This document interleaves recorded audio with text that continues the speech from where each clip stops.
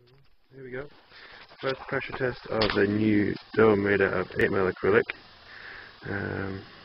So it's got the brake disc from the bicycle, 24 screws in there, self-tap, and a 3mm pilot hole in.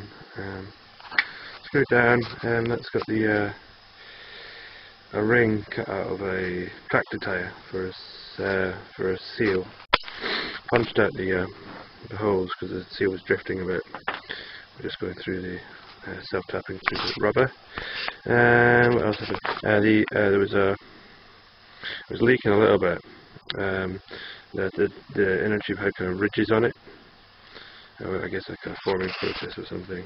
So I had to sand them off. And I've also applied a high-tech silicone smear on the seal. Same for the O-ring in the back. Right. Obviously, bolted it down this time, just in case. Tests are as fun as last time. Pretty hard. It seems to be holding 2.5 bar. Let's crank it up.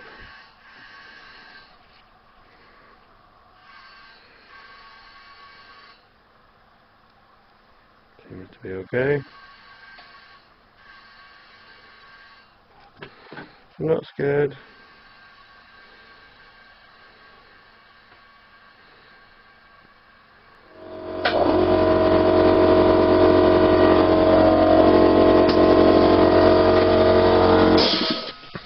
Cool.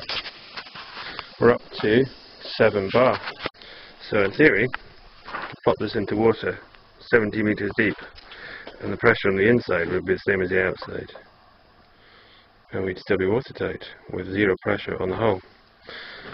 Cool. Successful. I'm playing with the idea of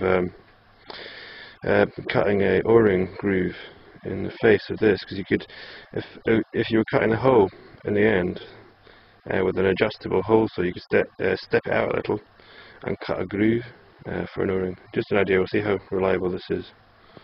It's simple and available. Anyway, cool.